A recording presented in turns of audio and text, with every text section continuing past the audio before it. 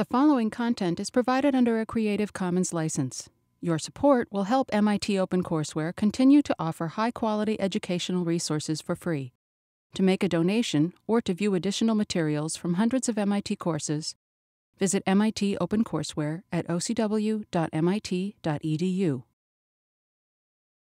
Okay, let us start. So let me first remind you what we did in last lecture. We proved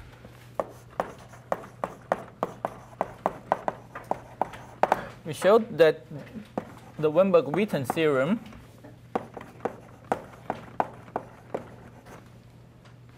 forbids existence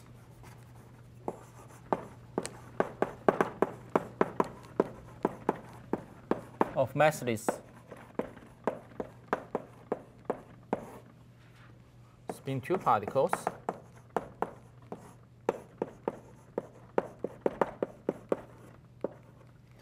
massless spin 2 particles are hallmark of gravity, so that's why we look for them. In the same, so emphasize in the same space-time, say a QFT lives. Okay? So this theorem essentially says this: you will never have emergent gravity.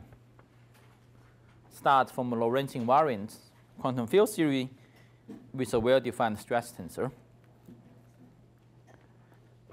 So as we already mentioned, it's a loophole of this theorem is that actually an emergent gravity can actually live in a different space-time.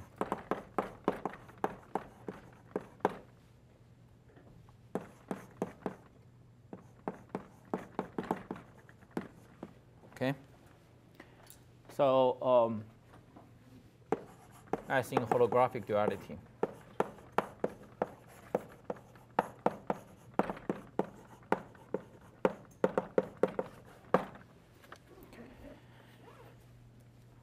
In fact, in holographic duality, the gravity lives in one dimension higher. But we are not ready to go there yet. So in order to describe this thing, we still need to do some preparations. So the preparations, let me just outline the preparations we need to do.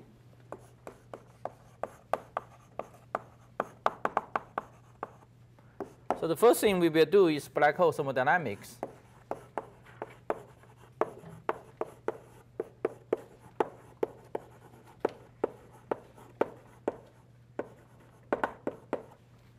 Okay, so this will give hints for something called the holographic principle.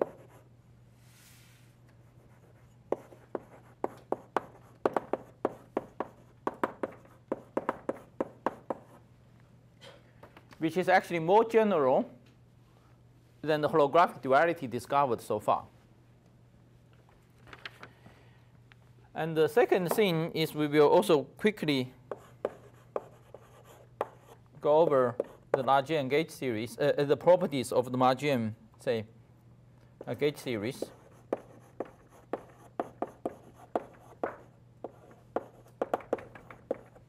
So these give hints, something called the gauge strings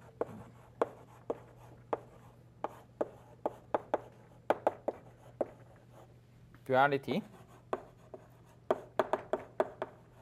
So the behavior of the Lagrange gauge theory gives you a strong hint that actually there's a string theory description for ordinary gauge series.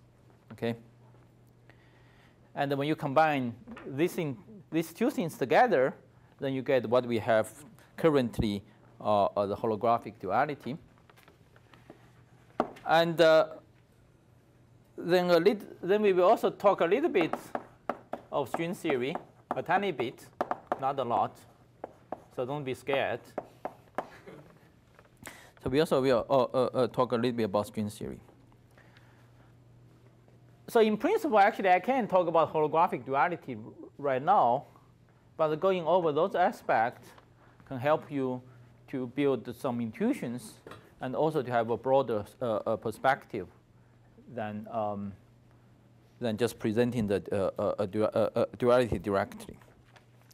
So before I start today's lecture, do you have any questions regarding our last lecture and regarding this general remarks here? Yes? So moving forward, are we going to define emergent gravity as the existence of a massless spin-2 particle? No, that we will not do. So how are we defining emergent gravity? You construct Newton's law. Yeah. You will see it. You will see it when we have it. Yeah. Essentially, you see essentially it's handed over to you. You don't have to go through that step. Yeah, you don't have to go through that step.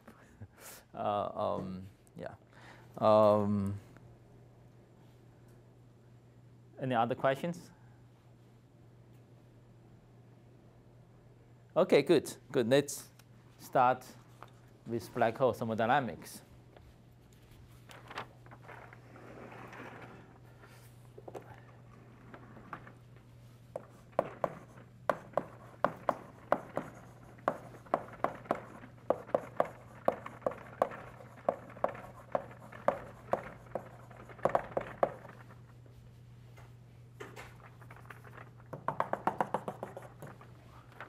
So let me start by doing a little bit dimensional analysis, just to remind you important scales for the gravity.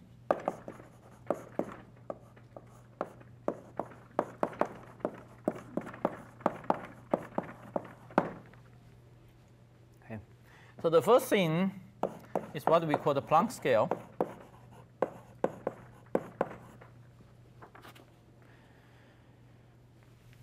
So in nature, we have fundamental constants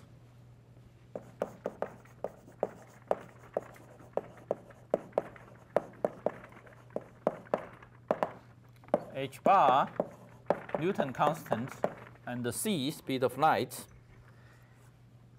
And immediately after Planck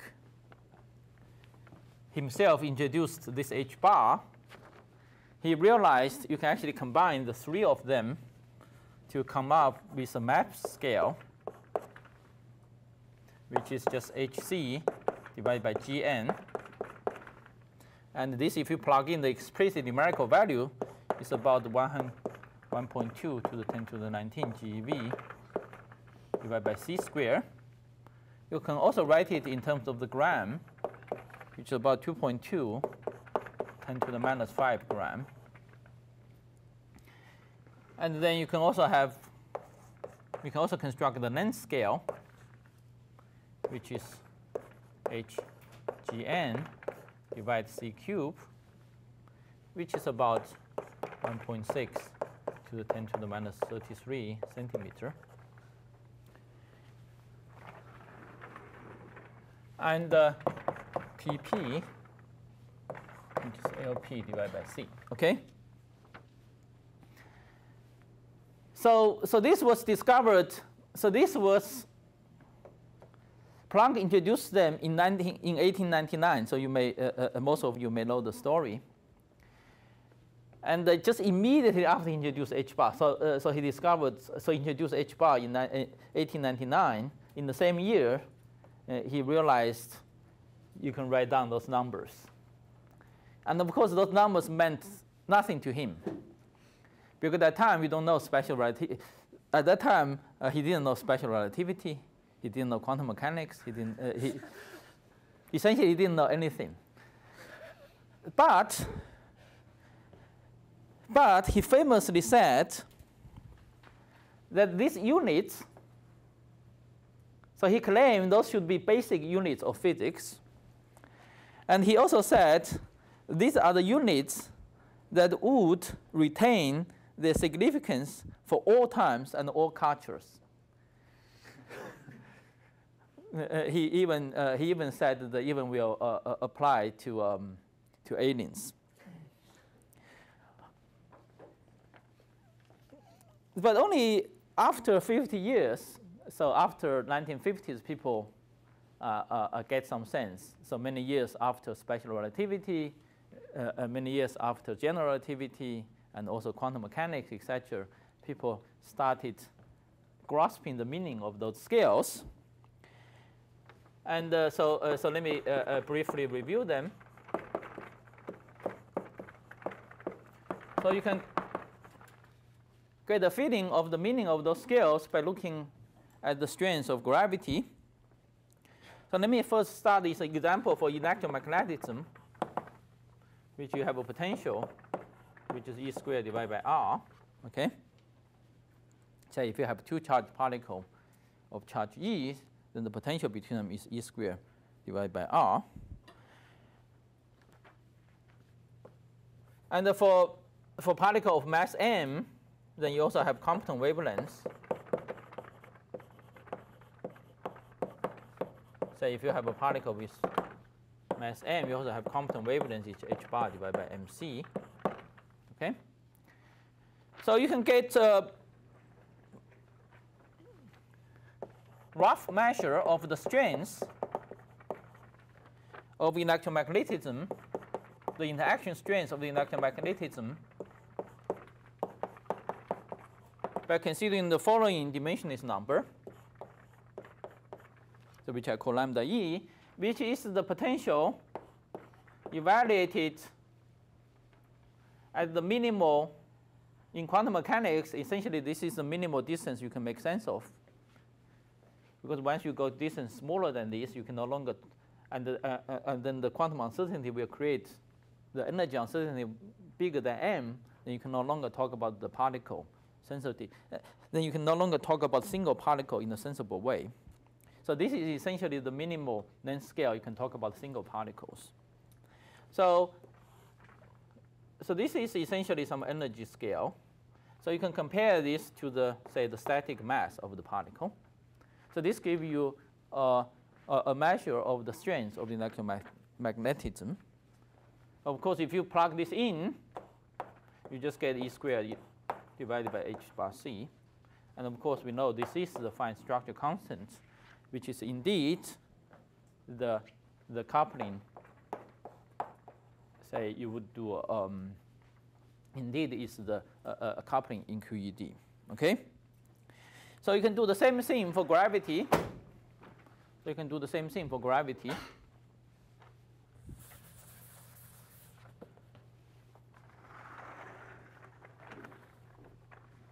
So for gravity,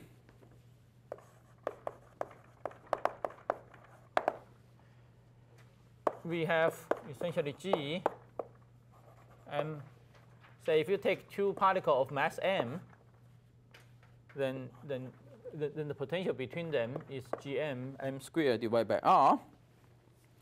And then again, you can define an effective strength for the gravity by evaluate this potential at competent wavelengths divided by the static energy of the particle. And then you can just plug this in. So this is Gn m squared divided by h bar divided by mc, then divided by mc squared. And then you find this is just equal to, this is equal to Gn m squared divided by h bar c. Okay? So now if you compare with this equation, so this is just given by m squared divided by mp squared. Okay?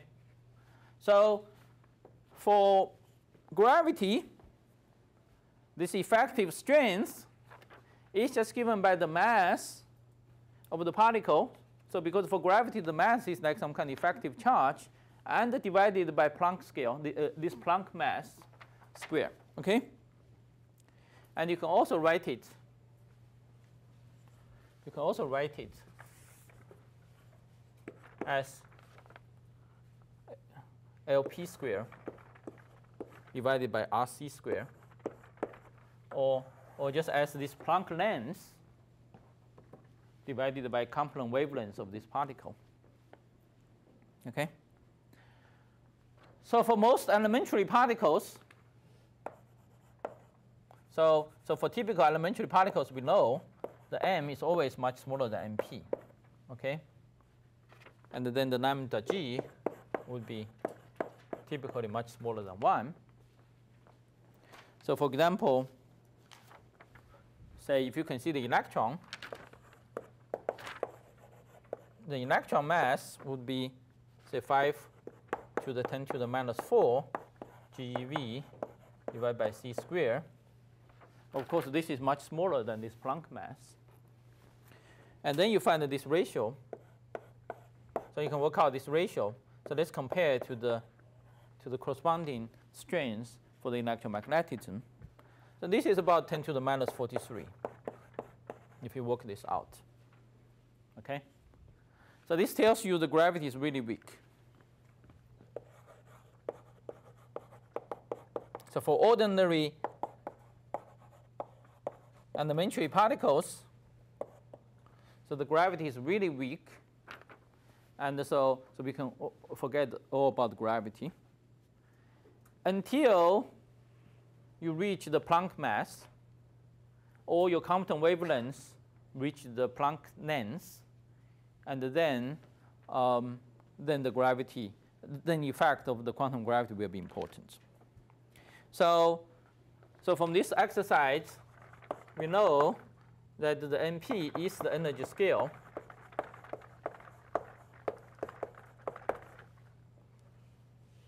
That the effective gravity strengths become of order 1,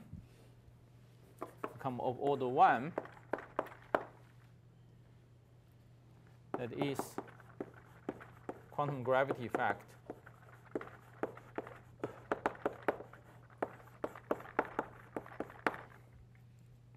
becomes significant.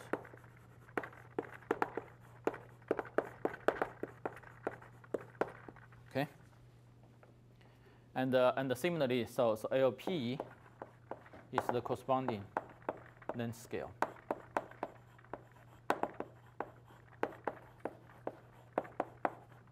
Associated with such energy. Okay.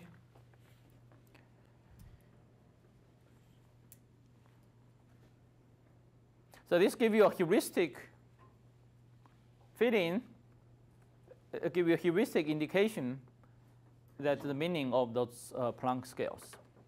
Okay. So there's another important scale associated with gravity. So any questions on this? Good. There's another important scale associated with gravity. It's called Schwarzschild radius.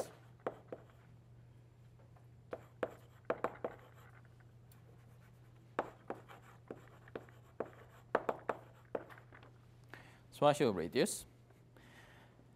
So just from dimensional analysis, the Schwarzschild radius can be argued as follows. So consider, again, we can just even see it from Newtonian gravity.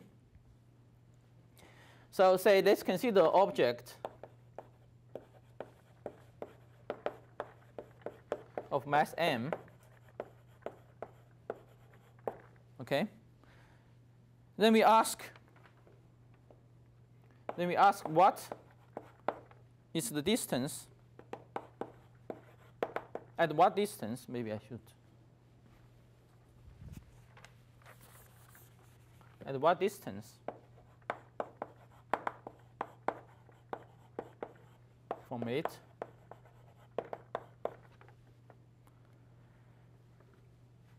the classical gravity becomes strong?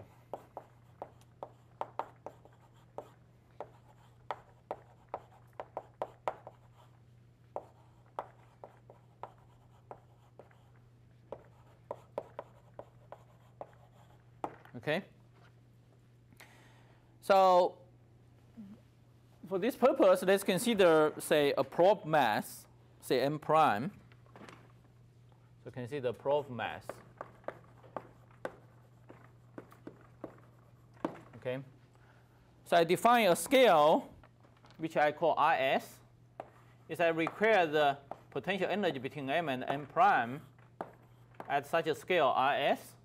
Then this becomes of order, say the energy, the static energy of this probe particle, or of this probe mass.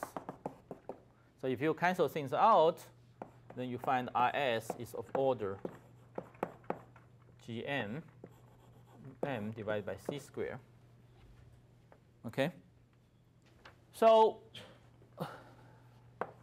this gives you a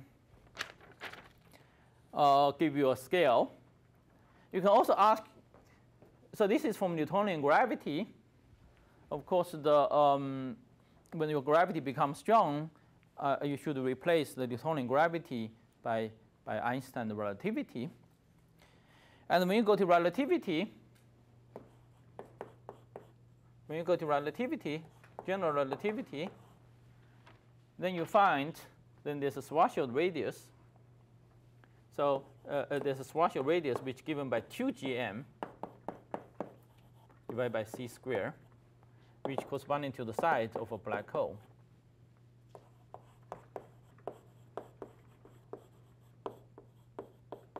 Okay, corresponding to the size of a black hole.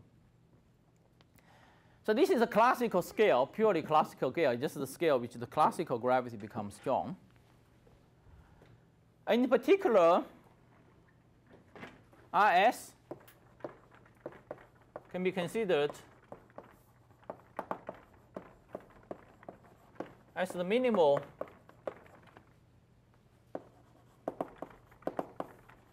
length scale one can probe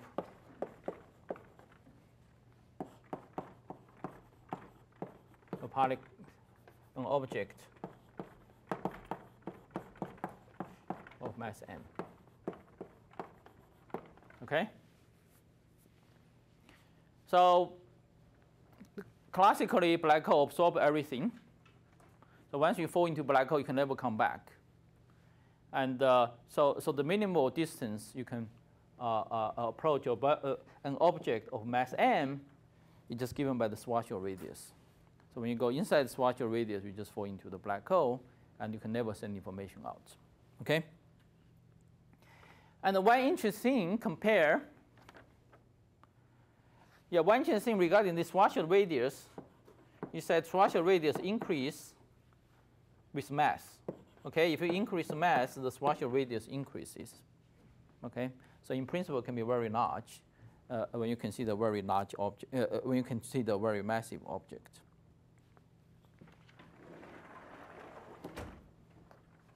So now, let us summarize. Let us summarize. So for an object of mass m, there are two important scales.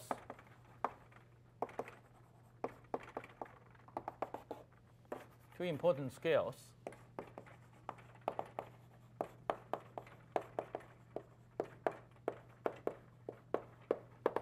So one is just the standard Compton wavelength.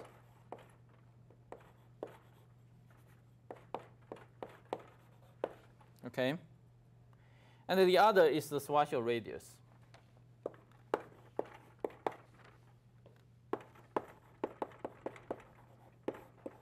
Okay. So one is quantum and the other is classical. The other is classical. So let's take the ratio between them. Okay. Let's take the ratio between them.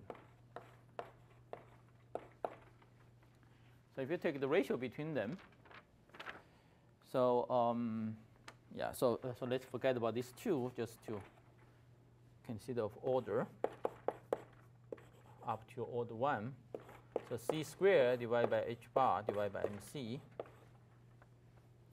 And then this again gives you gm m squared divided by h bar c. And this is again just m squared divided by mp squared. Okay? Just again, just m squared divided by mp squared, and mp is the Planck mass. So let's consider the different scenarios. So the first, let's consider just suppose the mass of the object is much, much greater than mp. Okay? So in this case, then the Schwarzschild radius is much larger than the Compton wavelength. Much larger than the Compton wavelength. And essentially, all the physics is controlled by the classical gravity, because you can no longer probe. Yeah, because this Compton wavelength is much, much inside the Schwarzschild radius, which you cannot probe. Okay, so the physics is essentially classical gravity.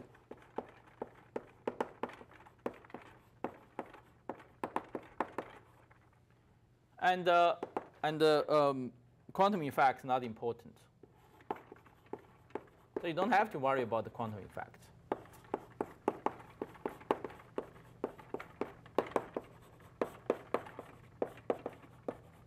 So I will put code here. Not code. I will put some put some code here, just to you will see what this means.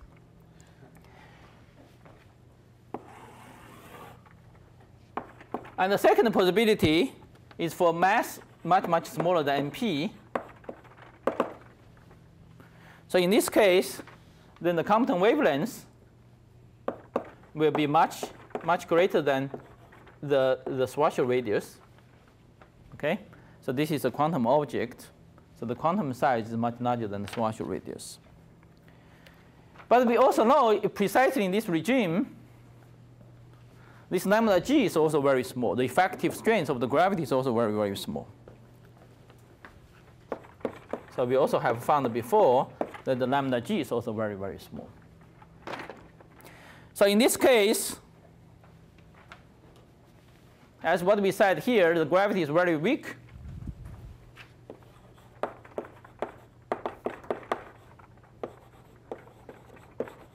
And not important. It's much, much weaker than other interactions, so you can essentially ignore them. Then that only left with this single square, which mass is of order mp. And then, as we said before, the quantum gravity is important. So let me just say quantum gravity important. Okay?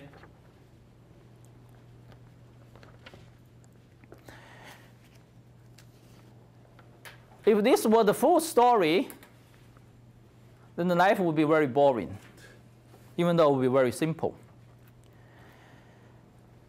Because then the only scale you need to worry about the quantum gravity is essentially measure zero. It's only one scale. And it will took us maybe 100, if not 1,000 years to reach that scale by whatever accelerator or other probes. And so there's really low urgency to think about the quantum gravity, because right now we are at this kind of scale. Right now we are at this kind of scale. It's very, very far from this kind of scale. But the remarkable thing about black hole,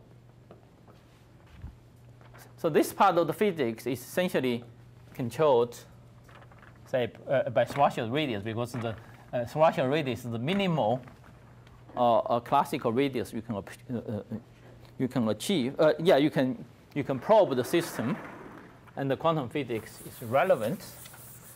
But the remarkable thing is that it turns out that this statement is not correct. This statement is not correct. Actually, quantum effect is important. So the remarkable thing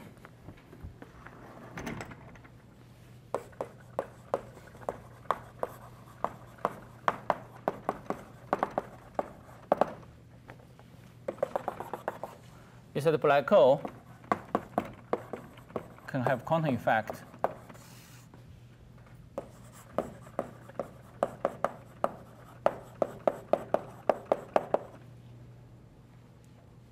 manifest at the macroscopic level.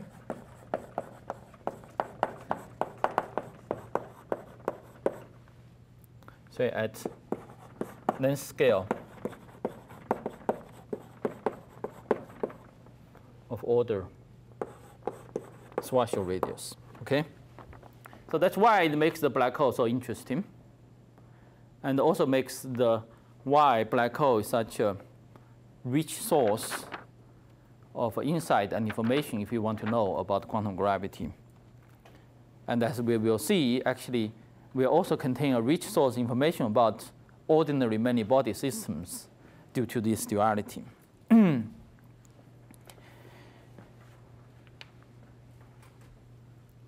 Any questions regarding this? Yes? So when we talk about M much larger than MP, so the M is not only an elementary particle, it can be just an object. Yeah, yeah. But if It can be a bound state. So it can be a. Here we are always talking about quantum object. Yeah, quantum object. But it can have mass very large. But still a quantum object.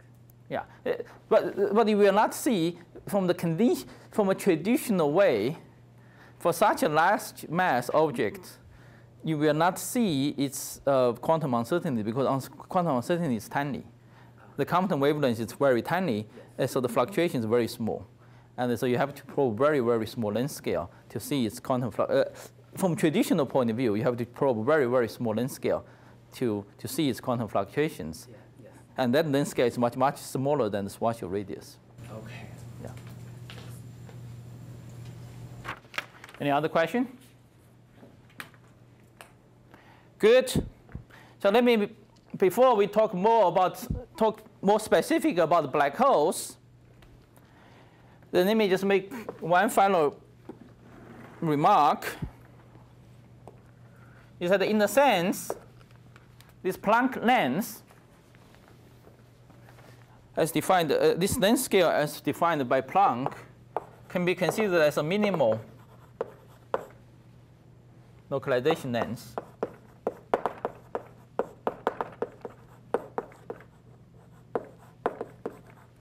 Okay, for the following reason. So let's first imagine in non-gravitational physics, say in non-gravitational physics,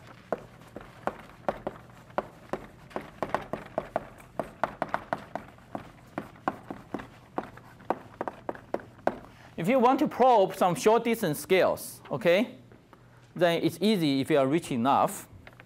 Then you just accelerate the particles to very high energies, say E plus E minus, with P and minus P. So you can then that can probe the distance scale. Then this can probe length scales, say of order h divided by p. Okay. So if you make the particle energy high enough, you can in principle probe as short as any scale as you want. Okay, you can anything as far as you can make this p as large as you want. So in principle,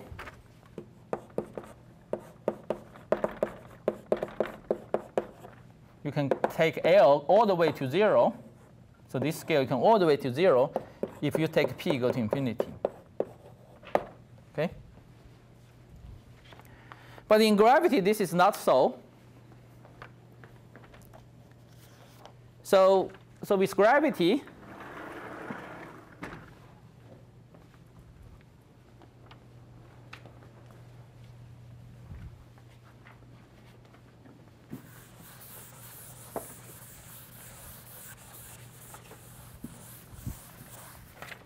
this is not so.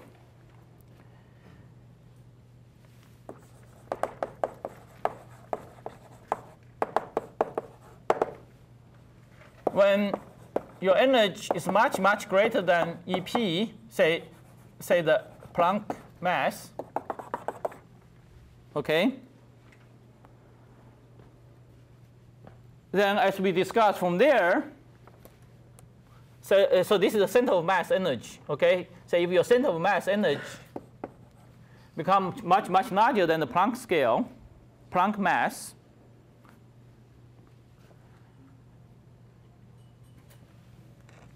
then Rs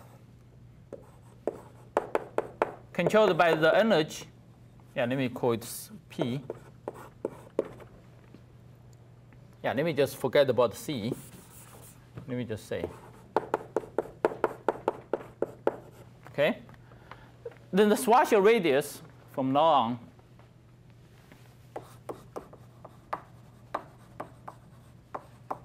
is equal to 1. Okay. So then the Schwarzschild radius will take over.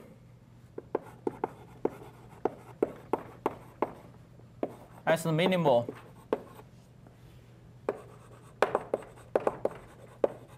length scale. Okay, so what's going to happen is that if you collide these two particles at very high energies, then at a certain point, even before these two particles meet together, they will already form a black hole of the Schwarzschild size. Okay, if this energy is high enough, then we'll form a black hole, and then you can no longer probe inside the Schwarzschild radius of that black hole. So that defines a new scale which you can probe. Okay. So the funny thing about this Schwarzschild radius is that it's proportional to energy, rather than inverse proportional to energy as a standard Compton wavelength. Okay. So after a certain point, when you go beyond the Planck mass, when you further increase the energy, then you actually probe in the larger distance scales rather than smaller distance scales. Okay, due to the funny thing about the gravity and the funny thing about the black hole. Okay, so actually this scale increases with P. Increase with your center of mass energy. Okay, and the high energies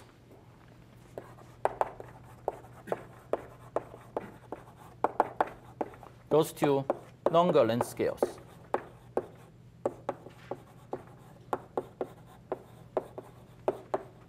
Okay? So this essentially defines the Planck length as a minimal scale one can probe.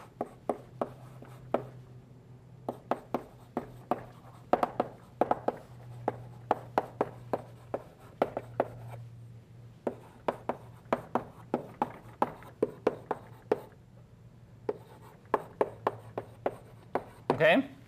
So when your center of mass energy is smaller than the Planck scale, than the Planck mass, then you come to the wavelength, of course, is larger than LP. But when this is greater than MP, then as we discussed here, then the Schwarzschild radius of a corresponding object will be greater than the Planck size, and will be greater than the Compton wavelength, will be greater than the Planck size. And this gives you essentially the minimal radius to probe. Okay. And so alternatively, we can also just reach the same argument. Simply, I can just write down a couple of equations. So let's consider you have uncertainty. Say, suppose you have a position uncertainty delta x. Okay. And then the uncertainty in energy or momentum associated with this delta S is delta P.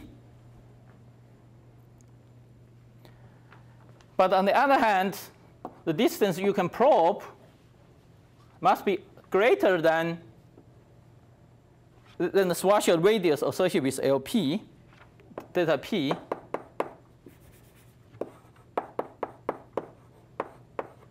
Okay, delta P.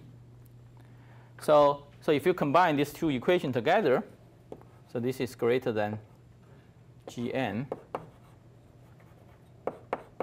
h bar divided by delta p. So now I have suppressed the c. So you can see from this equation, you can see that delta x must be greater than h bar Gm, which is LP. Okay? Which is the LP here.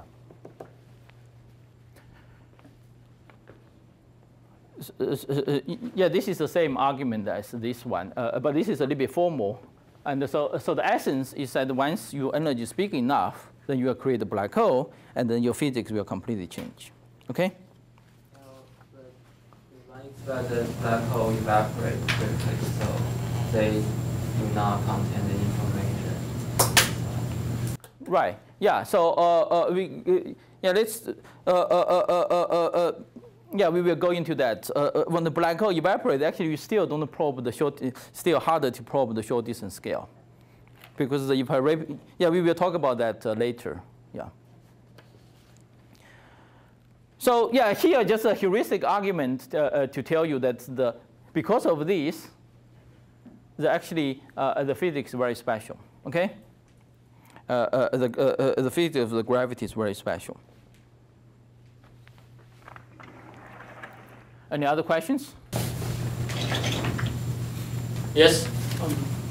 So as a probe for quantum gravity, I was thinking, what if there were some phenomenon in which gravity is weak, and it's a macroscopic scale, but there's some kind of coherence happening that will, maybe on the scale of galaxies or something like that, that will allow quantum effects to be manifest, like an analogy of what happens in a laser or something like that. That is black hole. The black hole is the way which black hole is the way which gravity can manifest the quantum effect at large distance scales, and we don't know any other ways for gravity to manifest such quantum physics at large distance scales. Yeah. Okay, so let me conclude this general discussion again by reminding you various regimes of gravity, various regimes of the gravity or quantum gravity. So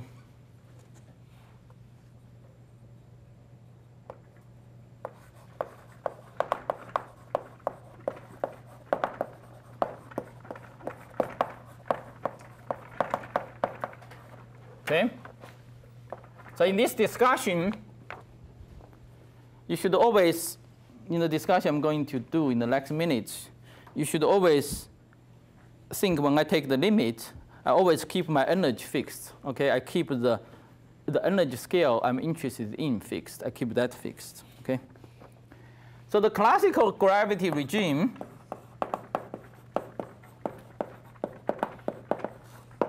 is the regime which you take h bar goes 0, take the Newton constant finite. Okay.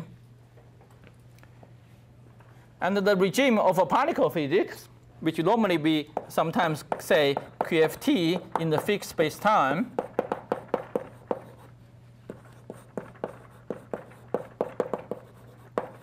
so this is a quantum field theory in the fixed space-time, including curved.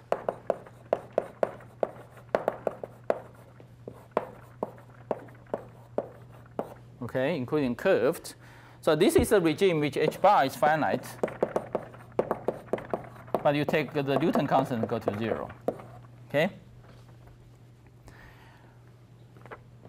And then there's of course the quantum gravity regime, which is the Gm and the h bar both finite. And there's a very interesting regime, which is actually the regime most of us work with. So there's also something called the semi-classical regime.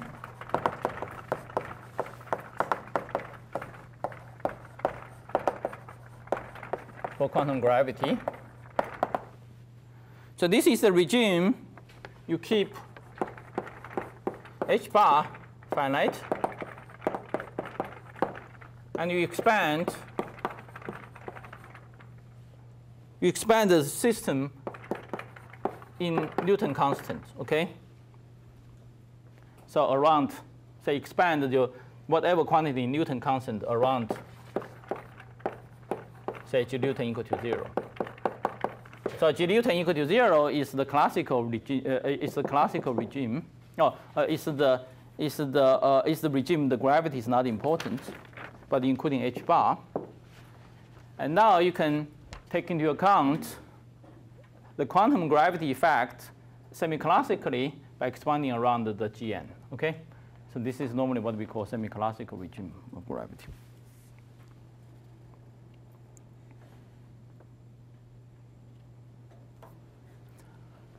Yes? Do we know that G goes to 0 is a smooth limit? It's not a singular point? Yeah, this is a very good question. So this is indeed the question. Indeed, most of the puzzles regarding black hole is in this regime. So our current understanding of quantum physics of black hole is in this semi-classical regime. And you treat any matter field h bar finite, but the gravity is weak. And so there are various indications that this limit is actually not smooth, but only for very subtle questions. For simple questions, for typical questions, actually this is a limit. This limit is smooth, but there can be very subtle questions which this limit is not smooth. And one such question is this so-called black hole information loss, and involving the subtle limit of taking this. Involving subtlety of taking this limit. Any other questions?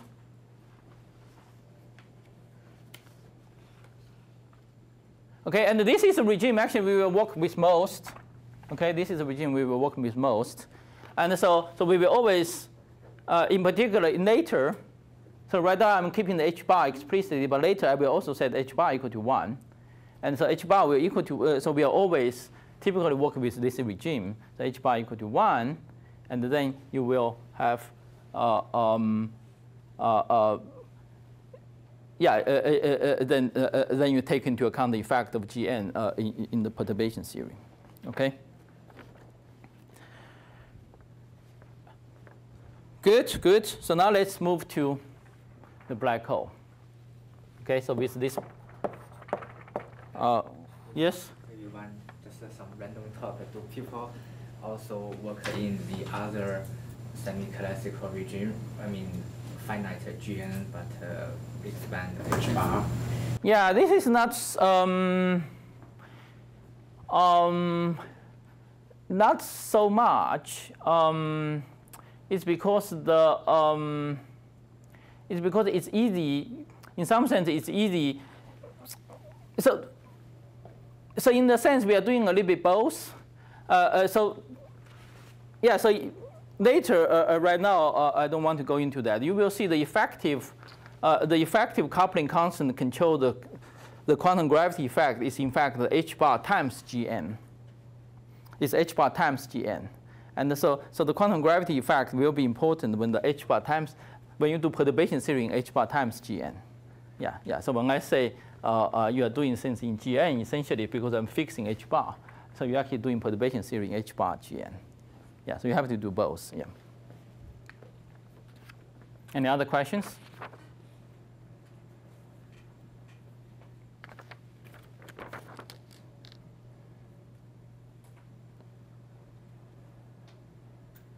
Good. Right. So now let's talk about the black hole. So let's first talk about the classical geometry. Okay.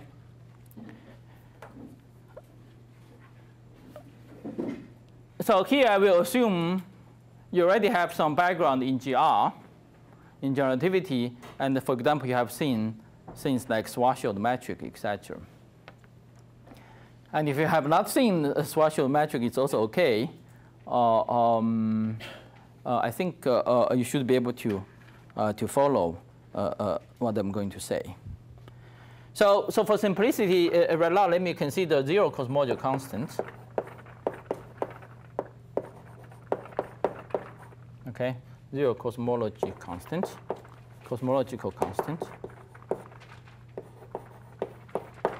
Okay, zero cosmological constant corresponding to, we consider asymptotically Minkowski spacetime.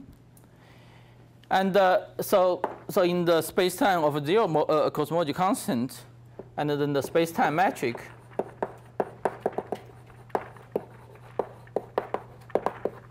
due to an object of mass m, okay, can be written as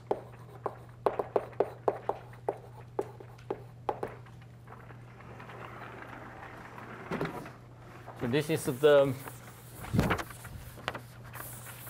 famous Schwarzschild metric.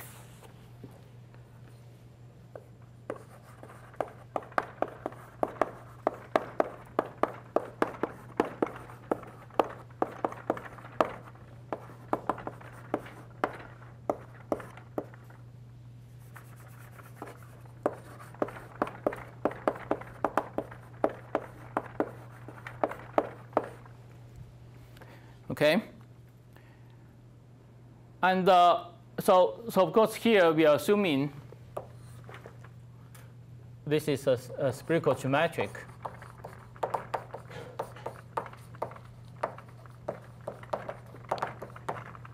And the neutral, etc. There's no, say this object does not carry any charge.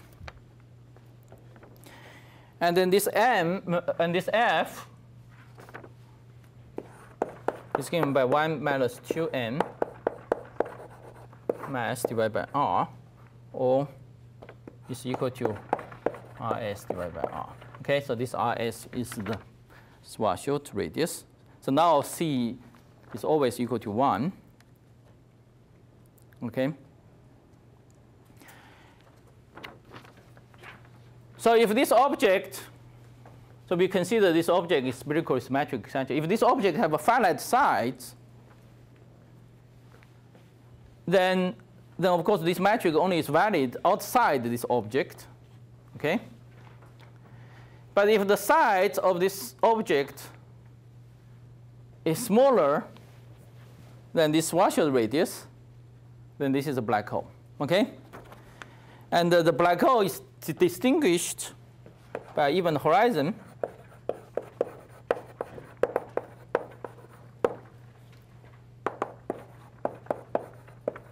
At r equal to rs, okay, at r equal to rs. So at r equal to rs, you see that this f becomes 0.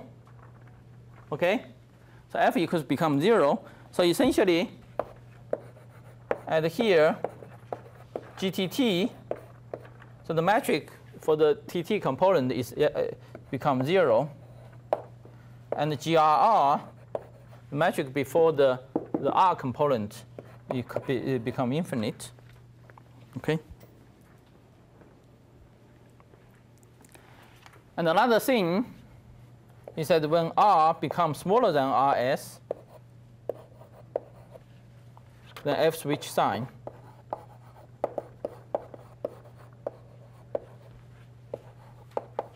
So S become negative. And then in this case, then the R become time coordinates, then the T becomes spatial coordinates. Okay, when you go inside the R equal to RS. Okay, this is just a feature of this metric. So now let me say some simple. Now let me list some facts about this metric.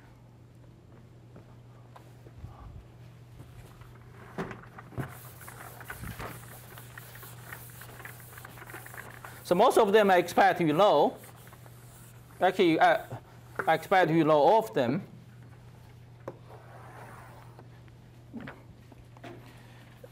But it's just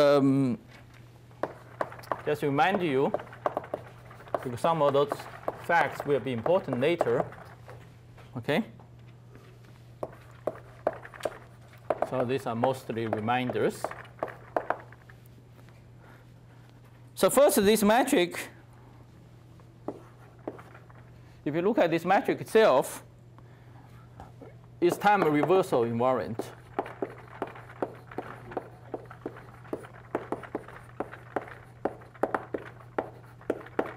Okay? Because you can, if you take t goes to minus t, of course the invariant under t goes to minus t. Okay? So this actually, because of this, this cannot describe a real black hole. So the real life black hole arises from a gravitational collapse. And the gravitational collapse cannot be a time symmetric process. Okay, so this cannot describe, so this does not describe a real black hole. But it's a good approximation to the real life black hole after this object has stabilized. So after the gravitational collapse has finished. Yeah, so this is the, so this is a mathematical, in some sense it's a mathematical idealization of real life black hole. Okay, so this is first remark.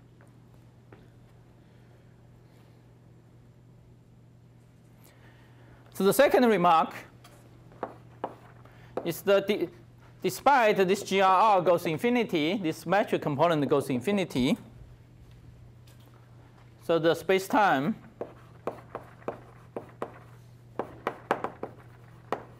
is non-singular at the horizon.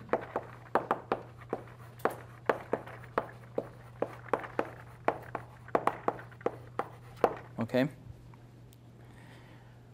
So you can check it by computing, say, curvature invariants of this metric. You find none of the, all the curvature invariant, they are well defined. So this horizon is just a coordinate, you can show that this horizon is just a coordinate singularity.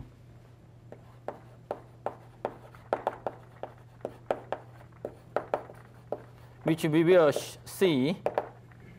Actually, we will see it maybe in next lecture, or maybe at the end of today's lecture, that it just this coordinates r and the t coordinate become singular. The coordinate itself becomes singular.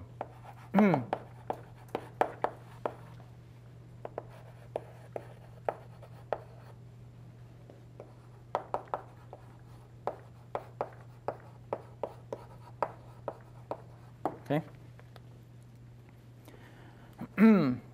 So this t, we normally call it Schwarzschild time. So let me just introduce a name. So this t, we call it the Schwarzschild time.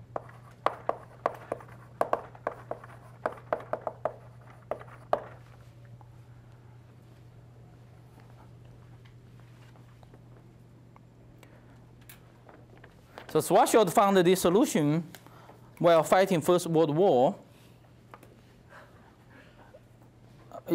really in the battlefield, and a couple months after he finished this metric, he died from some disease.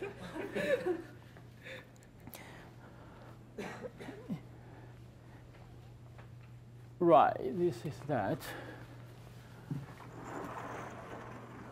So another thing, you can easily check yourself that r equal to rs, the horizon, is a null surface.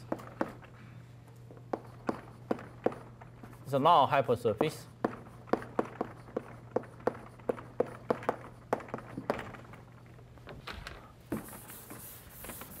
It's a null hypersurface.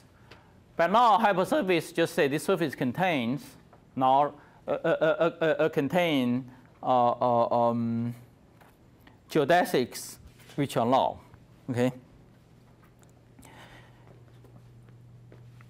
And this is the third remark is an extremely important one, which we will use many times in the future. Is that the horizon is the surface of infinite redshift compared to the infinite redshift from the perspective of an observer at infinity. Okay? So let me save time not to add this qualifying remark from the perspective of the observer at infinity. So now let me just illustrate this point a little bit more explicitly. So let's consider observer.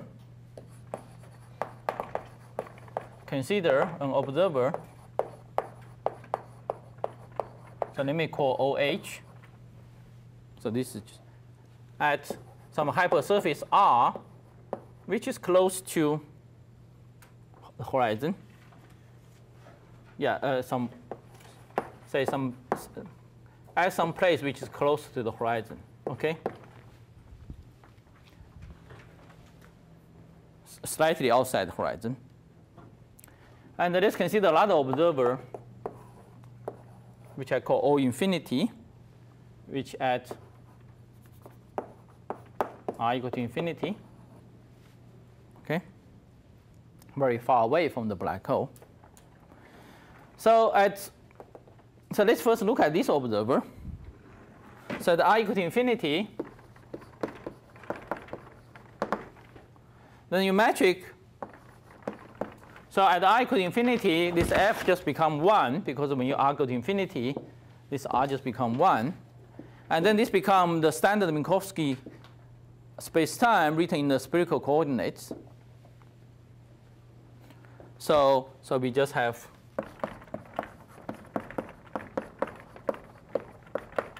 just standard the Minkowski's time written in the spherical coordinates. And from here you can immediately see, so this T, this what we call Schwarzschild time, T, is the proper time for this observer at infinity, say for O infinity. Okay? So now let's look at some place R equal to RH. So at R equal to RH, then the metric is given by minus FRH dt square with the rest. Okay? And to define the proper time for the observer we can just directly write it as minus d tau square. So that's the proper time observed by observer at this hypersurface. Okay? So then we conclude, so let me call it tau h. So we conclude that the proper time for OH is given by F1/2 IRH times dt. Okay? So it relates to the proper time at infinity by this factor.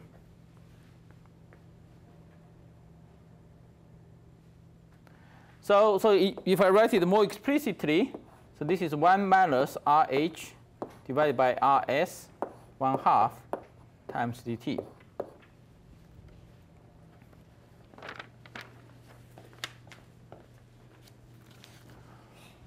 So we see that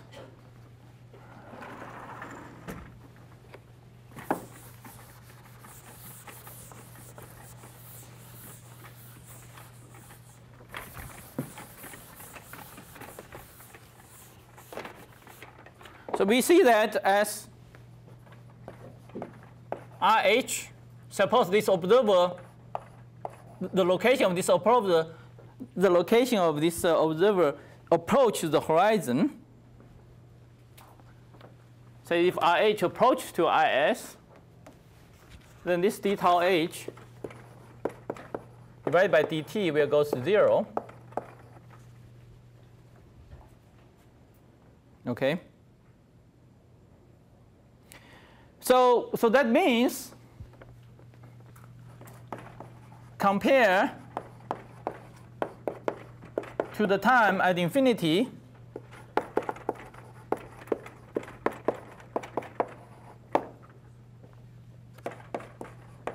the time at R equal to RS becomes infinitely slow. Okay, so approximately, let me say, becomes infinite snow.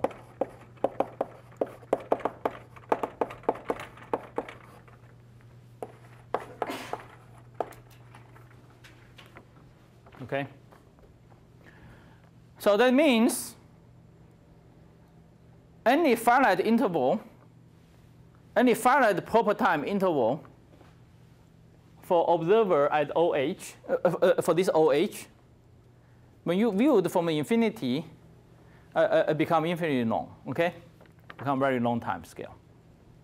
Okay, become very long time scale. So you can also invert this, you can also invert this relation. Oh, okay, you can also invert this relation. Say suppose some event of energy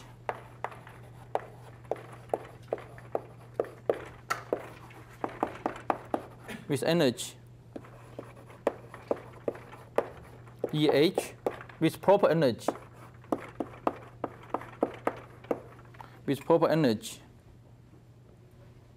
EH, say for this observer at the OH, for this observer OH. Then because of this time, because of the time relation between them, okay, because of the time relation between them, then from the perspective of this observer at infinity, the energy is given just by you invert this relation between the time, okay, because of the energy and time conjugate. So the E infinity becomes EH times this F1 half RH, okay? So this just again say in the slightly different way that for any finite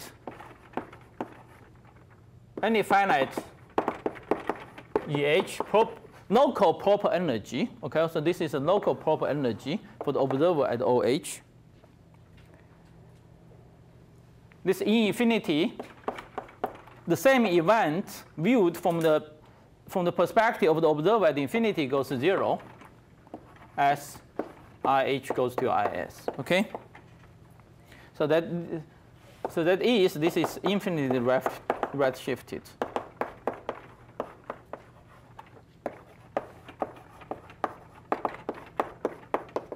Okay, become infinite redshift. So any process with local proper energy viewed from infinity corresponding to very, very low energy process. Okay, so this actually will play a very important role. This feature will play a very important role when later we talk about holographic duality and its implication, say for the field theory, etc. Yes? So this is just a pedantic comment, but I think you need a minus sign in front of your S just to make sure proper time isn't imaginary. Sorry, which minus sign? In the d taus of H. You mean here? You mean here or here? Below that. Below that. Yeah. RH is greater. Oh, no, sorry. Sorry. Thank you. I wrote it wrong. Should be RSIH. Yeah, because RS is above. Sorry. Yeah, so RS is above, so I evaluated as RH, so IH is downstairs. Yeah, thank you. So IH is down. So I always consider RH is great equal to RS. Okay.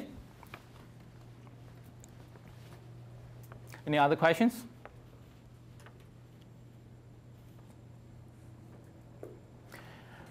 Okay, and so some other fact, and again I will just list them. If you're not familiar with them, it should be very easy for you to go through them, to rederive them with a little bit knowledge in GR.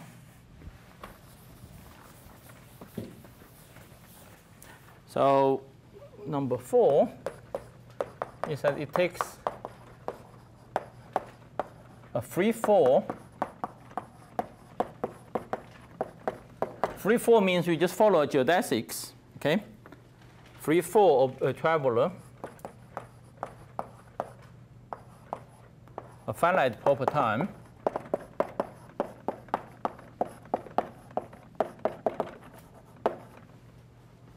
to reach the horizon, say from the infinity.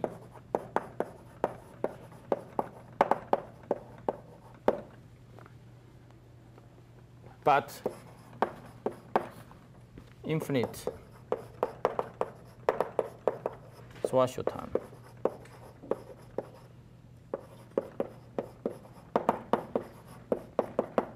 Okay.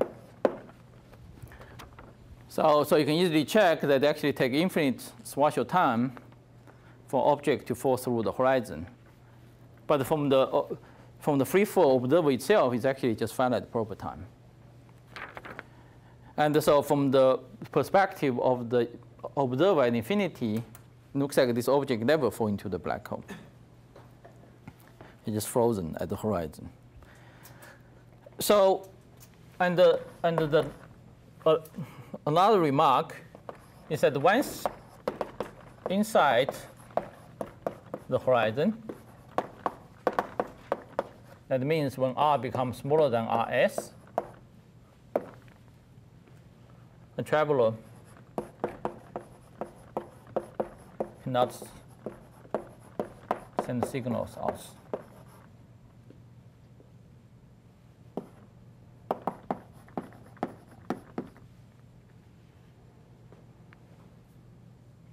Signals to outside.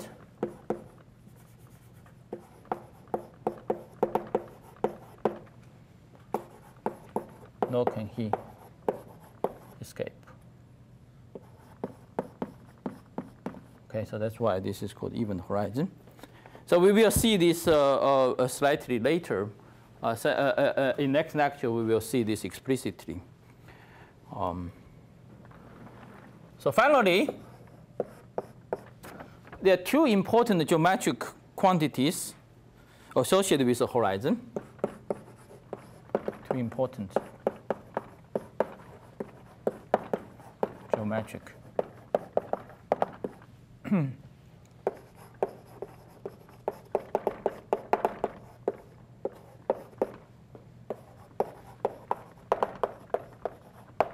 Okay. So the first one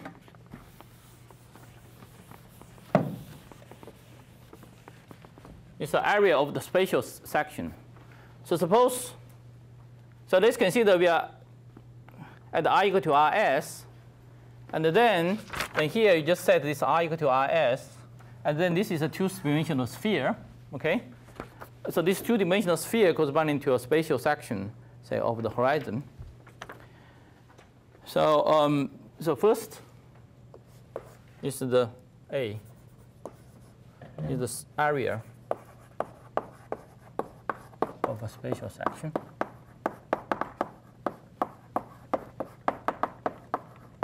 Okay. So you can just say, let's look at the area of this part with the r equal to the horizon radius. So this just gives you A equal to AH equal to 4 pi RS squared. And this RS is 2 GM. So this becomes 16 pi GM squared. Okay, so this is one of the key quantities of a black hole horizon. Is what we call the horizon area. Okay?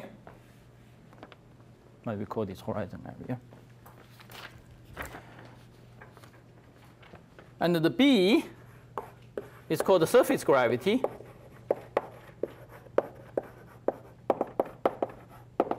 B is called surface gravity. So the surface gravity is defined by the acceleration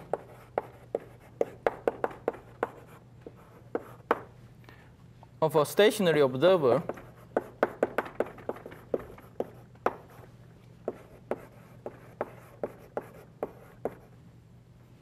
at the horizon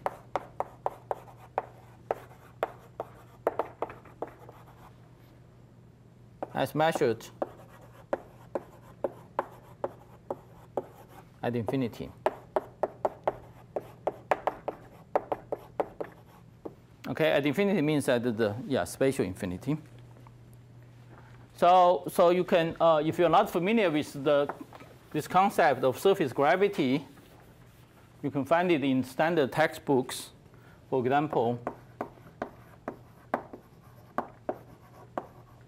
the Watt, say page 158, and also section 5.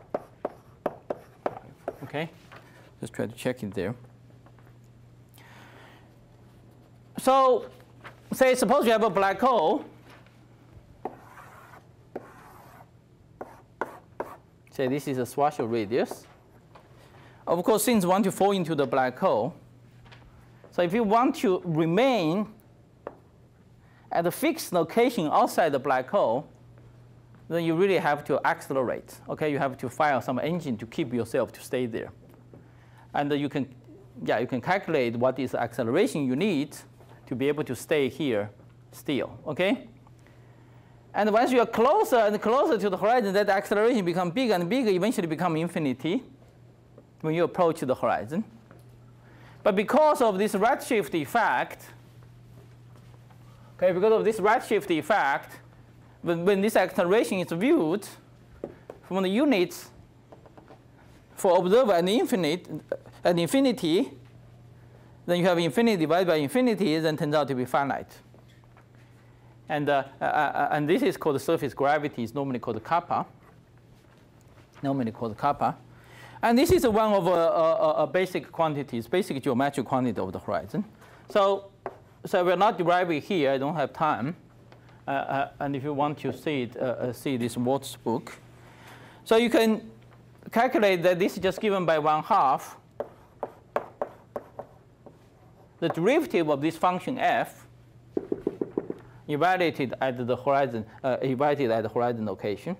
Okay, so f is equal to 0 at the horizon, but f prime is not. Okay, so you can easily calculate. So this is 1/2RS from here, and is equal to 1/4GM. Okay, so this is another very important quantity for the black hole. Actually, I think right now is a good place to stop. Okay, so let's stop here for today. And the next time we will describe, then we will, from here, we will discuss the causal structure of the black hole. And then you will see explicitly some of those statements if you have not seen them before.